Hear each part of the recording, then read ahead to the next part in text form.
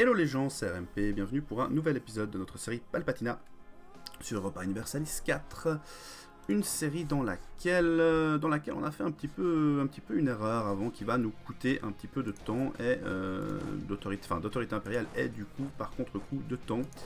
Dans le sens où on a engendré une fille, Christine, extrêmement bien, hein, de très très bonnes stats, 5, 5, 4. Et donc du coup, normalement, hein, évidemment, logiquement, les femmes ne peuvent pas hériter de l'Empire.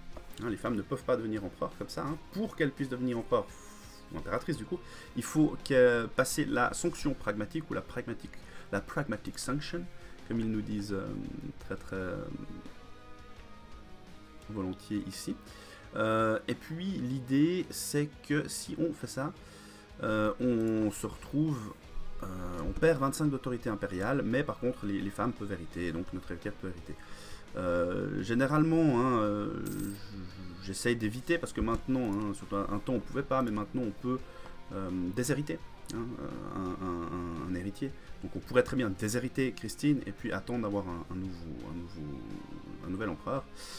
Mais vu les stats, j'ai décidé de ne pas le faire. J'ai décidé d'appliquer la sanction pragmatique, ce qui fait qu'on a perdu 25 d'autorité impériale. Et puis je me suis rappelé que plus tard qu'en fait, si je proclamais la prochaine réforme, hein, la Lituanie s'oppose à ça. Tiens, c'est intéressant, faudrait voir ça. Pourquoi? Et puis, si c'est le cas, si j'applique cette réforme, a priori, l'Empire devient héréditaire, et donc du coup, je pense que la question ne se pose plus. Ou en tout cas, peut-être qu'elle se pose encore, mais on l'aurait su, ça aurait été intéressant de voir. Donc, à mon avis, c'est un petit peu une erreur de ma part. Ce qui va nous faire qu'on aura un petit peu de retard. La Lituanie, alors pourquoi est-ce que la Lituanie ne voudrait pas accepter hein, jusqu'à maintenant, il faut 50% des princes qui acceptent une réforme pour qu'elle passe. Jusqu'à maintenant, ça n'a posé aucun problème.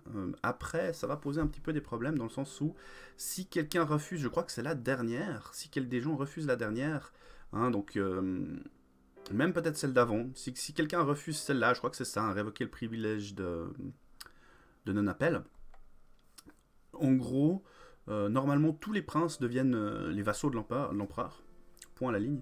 Mais ceux qui ne sont pas d'accord que cette réforme passe quittent l'Empire à ce moment-là. Hein, je crois que c'est indiqué là-dessus. L'ensemble des membres du Saint-Empire vont soit devenir nos vassaux directs, soit quitter l'Empire en nous offrant une revendication sur leur territoire. Évidemment, on peut les attaquer, hein, vu qu'ils sont sur territoire impérial, mais ils ne sont pas...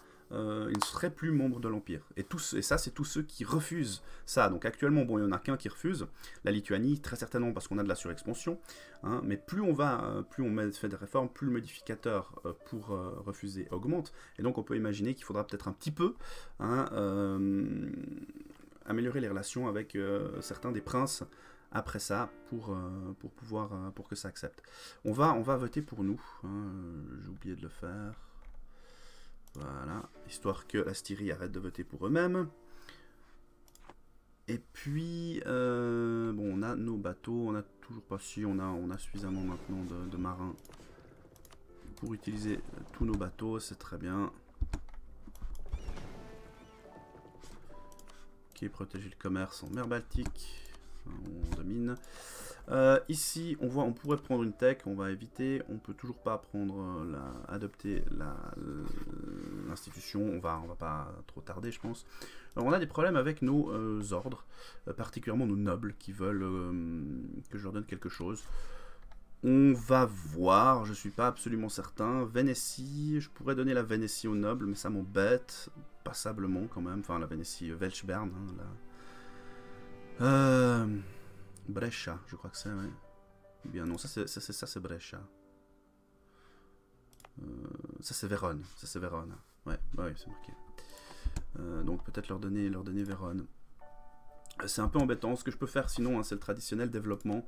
Hein, surtout qu'ils sont à quoi 14.9, donc ouais, on doit pouvoir développer leur terre. Voyons voir, qu'est-ce qu'ils ont les nobles? Les nobles sont rouges. Ils ont ici typiquement le Nivernais, si jamais. Brisgau, enfin c'est pas Heidelberg, c'est Württemberg. Alors Württemberg, ça coûte 52, ici ça coûte 29, Nivernais ça coûte 29 aussi. On va plutôt augmenter le Nivernais, plutôt de ce côté-là. On va le faire 2 fois, et puis on va voir ce que ça donne. Est-ce qu'ils ont toujours des problèmes? Non, ils n'ont plus de problème, ça joue très bien, pas de souci. Ils sont juste à 15%, nickel. Et puis voilà, donc on a nos 1, 2, 3, 4, 5 stacks. On n'a que 5 stacks. 1, 2, 3, 4, 5, 6. On a 6 stacks. Donc j'ai un stack, j'ai perdu un stack. Vite, aidez-moi à retrouver mon stack. Là. Il me semblait bien qu'on avait fait un nombre pair de stacks. Hop. Nuremberg. On nous envoie une lettre d'insulte. On a amélioré au max en relation avec Cologne. Ok. Perdu des trêves. D'accord.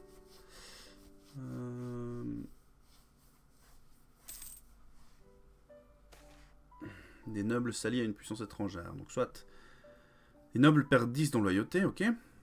Et on perd 33 de puissance administrative, ou on perd 15 de prestige. Et les nobles gagnent. Bon, on va perdre un peu de puissance admin, c'est un peu embêtant, mais tant pis. De notre côté, donc on va gentiment s'attaquer à la France. Je voulais juste voir où est-ce qu'on en était en termes de frontline. On a une frontline de 34, ok. Et donc il nous manque un canon par stack, en tout cas. Donc ce serait bien de le faire, je pense qu'on va vite le faire. Je sais pas où on en est, un point de vue de la limite. Ouais, ça va très bien, donc on peut faire un canon. Ça va nous faire 6 canons. Donc 1, hop, hop, hop. Et hop. Voilà. Histoire d'avoir, comme d'habitude, je réexplique. Hein, l'idée, c'est que 2 stacks mis ensemble ont à la fois la ligne de front, un peu plus de la largeur de front pour la première ligne, et la largeur de front complète en canon, hein, histoire de pouvoir mettre le nombre de canons maximum, et puis de les protéger devant sans trop de soucis. Donc là, on a 20 unités devant, donc 40, non, donc on dépasse bien correctement la frontline, donc on a en plus des renforts devant, avec nos 16-4, et puis nos 16 canons derrière ne suffisent plus, il faut que 32, donc du coup il nous faudra encore un canon à chaque fois. On a perdu notre conseiller militaire, donc on va aller en rechercher un. Modification de limite terrestre, bon, c'est pas très important, j'aime pas trop. Défense de force, j'aime pas trop. Discipline, on va aller chercher discipline, même si c'est qu'un +2, malheureusement, on va quand même aller chercher plutôt discipline. Au niveau des doctrines, on n'en a pas, hein, pas à prendre, donc bon, on n'a pas besoin particulièrement de se focaliser sur l'une ou l'autre. Actuellement, on est focalisé diplo, pourquoi pas, pas très important. Je me focaliserai presque admin, voire j'enlèverai le focus. Mais pour le moment, on va rester comme ça. Pas très important. Et puis, on va aller chercher nos gaillards. Et on va gentiment, je pense, aller attaquer la France. Est-ce qu'on peut encore améliorer les relations? Donc là, je suis toujours chez Ferrare, je vois. On va mettre une revendication sur Luc. Non, il nous faut 25 pour ça. Donc, ils sont en guerre contre l'Autriche, province, Croatie et Montferrat. Mais ça n'a pas l'air de trop mal se passer pour eux, ce qui me surprend. Hein, à voir. J'étais en guerre contre eux, donc l'Autriche pouvait passer. Maintenant que je suis plus en guerre, l'Autriche ne peut plus passer. Ce qui fait que l'Autriche va se faire assiéger ces provinces-là. Les autres ne peuvent pas passer, parce que pour une raison que j'ignore, ils ne me demandent pas, j'imagine, le passage. C'est un peu bizarre. Je n'ai aucun doute sur le fait que l'Autriche pourrait très bien me demander de pouvoir passer. Ouais, on a une relation tout à fait correcte, il n'y a pas de raison. C'est bizarre. Je suis un peu surpris. Ou alors j'ai pas vu et ils me l'ont demandé et j'ai refusé, c'est possible. Bon, en tout cas, je vais pas leur demander moi. Ou leur proposer moi plutôt. Ils se débrouillent. Bien que, hein, s'ils perdent des provinces, ils vont perdre des provinces impériales, ça va nous faire perdre de l'autorité, donc ça pourrait être embêtant. D'un autre côté, après on pourra aller les récupérer. Bref, qu'est-ce que je vais voir? Je voulais encore essayer d'améliorer les relations avec peut-être d'autres princes.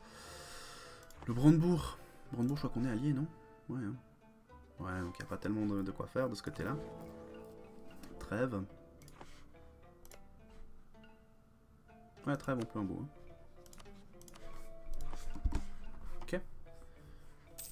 Et puis, une fois qu'on a nos canons supplémentaires, voilà qui est fait. Encore un là. Voilà. On peut attaquer la France. Donc, j'attaque la France maintenant. Alors, Lyon, Liège et Brabant Non. Les états du pape. Ouais, pourquoi pas, tiens. Viens là. Et moi, je veux prendre... Ouais, plutôt Auvergne. Plutôt dans ces eaux-là. Que dans ces eaux-là. Parce qu'ici, ce sera probablement plus cher comme province. Et c'est pas forcément ce qu'on veut. Hein. Île-de-France serait fun d'avoir Paris, mais bon. Ce serait plutôt d'aller chercher ces provinces à 11. Ouais, d'aller chercher cet état-là, ce serait intéressant pour nous. Honnêtement. Je sais pas si on pourra tout prendre, de toute façon, ça va nous coûter assez cher. L'idéal serait éventuellement plutôt d'attaquer les Ottomans pour ça. On va juste voir où on est d'un point de vue militaire, si on regarde ça. Donc nous, on a 222 000 troupes. Les Ottomans en ont 170 000. Possiblement plus que nous, mais c'est tout. La France en a bon, beaucoup moins, donc c'est vraiment pas un souci. Donc nous, quand on attaquera les Ottomans, hein, je pense qu'on attaquera les Ottomans à un moment ou à un autre, on pourra peut-être même faire venir la Russie. Hein, on voit qu'en dehors de leur trêve, ils viendraient sans problème. Donc je pense que là, on aura de nouveau une guerre assez tranquille contre les Ottomans aussi. Qui sont quand même moins forts en 1650 qu'ils le sont en 1440. Hein. Pas trop s'en faire. Donc on va prendre Auvergne, yeah, sure, why not. Et puis on va aller comme ça, très bien. Alors, toi et toi. Toi tu vas tout de suite aller à Paris. Pas déconner. Toi tu vas aller en Champagne et toi tu vas aller à Nemours. Toi avec ton 3, est-ce quelque chose à prendre ici? Tu vas aller en Quercy. Toi tu vas aller là. Et toi en Auvergne. Voilà, on va aller comme ça. On va mettre quand même un peu moins vite. Et bon, malheureusement, c'est la fin du monde. Donc, on va s'arrêter là. Hein, non, je déconne évidemment, mais pop-up de base des Aztèques. Enfin, des Nahuatl en fait, de manière générale, si je ne me trompe pas. Je sais pas ce qu'ils ont comme fort, mais on va éviter de faire l'erreur classique. Hein. De séparer nos unités dans une guerre où on peut effectivement perdre des troupes. Et puis du coup, alors j'ai juste contrôlé hein, qu'avant c'était pas un... Non, c'est bien le cas, hein, les impériaux ne sont pas entrés en guerre contre nous. Très bien. Et est-ce que du coup, les Français perdent leur alliance? Non, non, non, l'alliance reste. Ok, d'accord, très bien. En fait, c'est tout bénef, quoi. C'est-à-dire que si Liège ou Brabant sont attaqués, au moins on n'a pas de problème de ce côté-là. Ils sont défendus par la France. Okay, tu vas aller envers mon doigt. En Berry.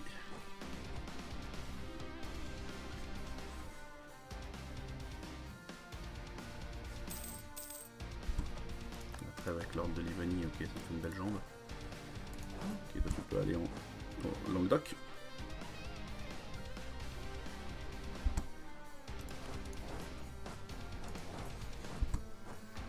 On se sépare un peu, faudra faire un petit peu gaffe.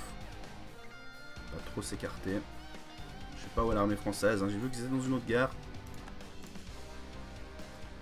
Contre Mombasa et Sofala, donc je pense qu'ils sont là actuellement, probablement.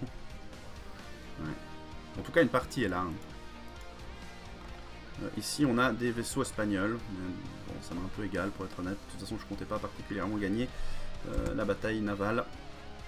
Donc, un peu vers mon doigt. Alors, toi, ici, tu vas venir... pourquoi pas aller en Orléanais, d'ailleurs. Plutôt là.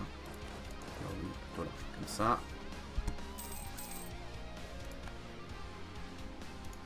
Perdu notre CB contre la Pologne. On occupe Paris, c'est très bien.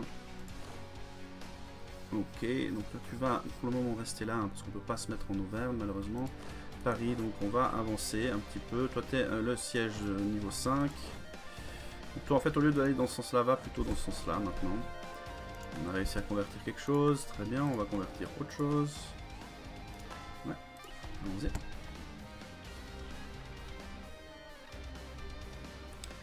Et...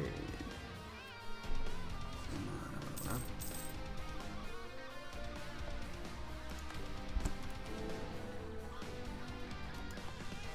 On occupe l'Orléanais. Ici. On va avancer un petit peu.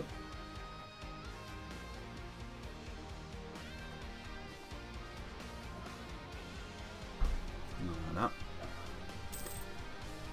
Ouais, bon, pas grand chose à dire pour le moment, hein. Il y a un peu de personnes en France. On va augmenter la vitesse, honnêtement, ça sert pas à grand chose d'attendre pour attendre. Si on voit l'armée française arriver, on descendra la vitesse et puis on en discutera à ce moment-là. Mais bon, pour le moment, il n'y a pas tellement de problème.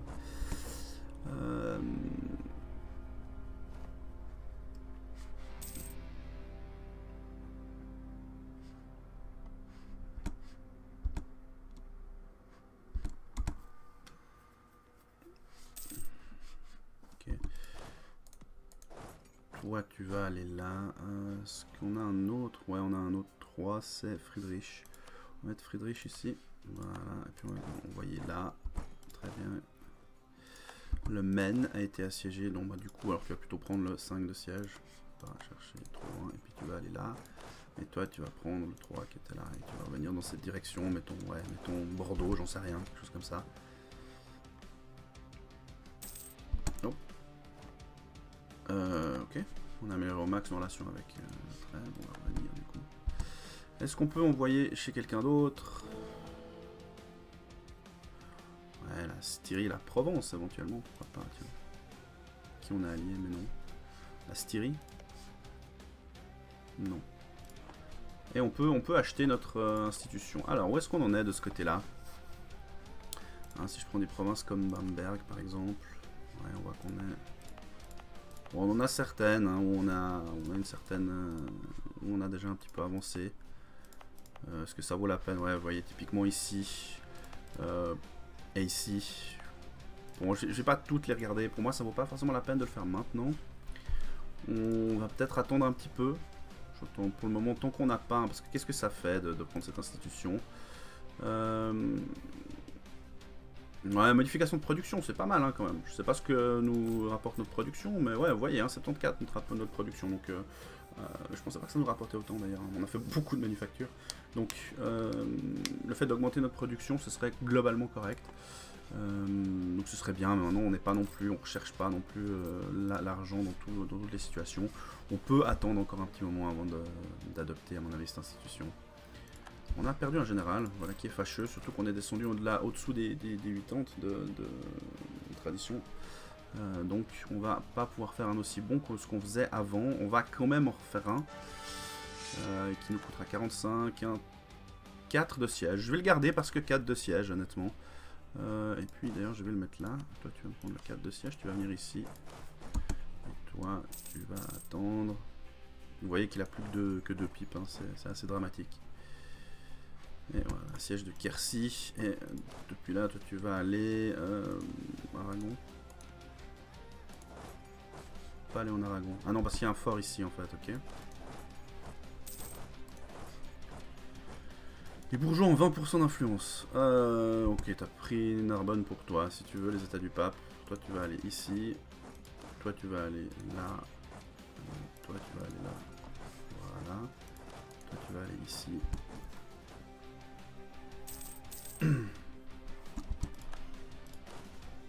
Ouais, tu vas aller, on va dire ici, peu importe. Voilà.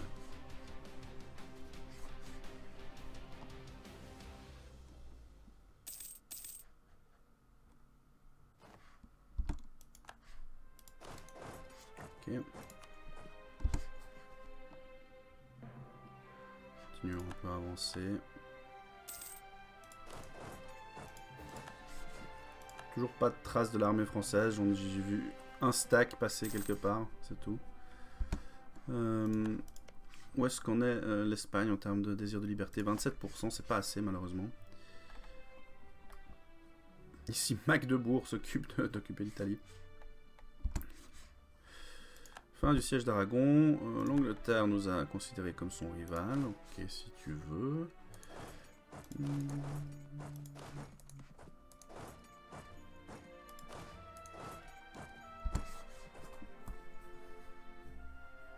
Ok, on a 48 000 troupes espagnoles ici. Faut un petit peu gaffe.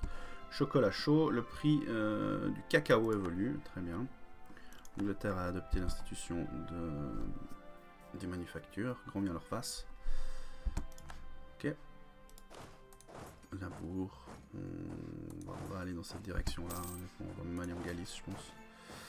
Alors, cardinal de l'autre côté de la frontière. Ouais, donc on va perdre de l'argent. On va gagner un petit peu de corruption. Et le Nivernais va devenir le siège d'un cardinal. Alors, la France va nous détester. Oh zut. pense qu'ils nous aiment beaucoup actuellement. Ils sont fans. Donc on va aller chercher un cardinal de plus. D'un point de vue financier, du coup ça va être assez limite. On va baisser peut-être un peu la lutte contre la corruption. Mettons-la comme ça. La papauté, on est à 50. On n'a pas besoin de stabilité hein, prochainement. On a cliqué une fois pour avoir notre mec. Notre chance, pardon. On est à 4,82. Qu'est-ce qu'on peut augmenter un petit peu notre réputation diplomatique, je vous propose. Ce qui va nous aider hein, pour gagner l'Empire, tout ça, faire baisser un petit peu notre expansion agressive plus vite. C'est plutôt une bonne chose. Ok. Oh.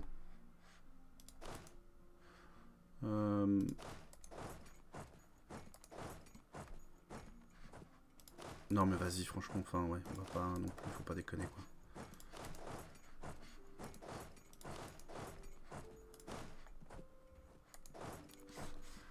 Comme la dernière fois, je préférerais franchement ne pas attaquer l'Espagne.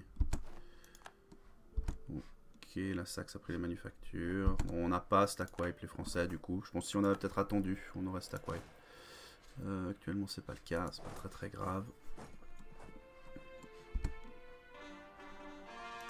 Alors, la Ligurie est légitimée et Vérone aussi.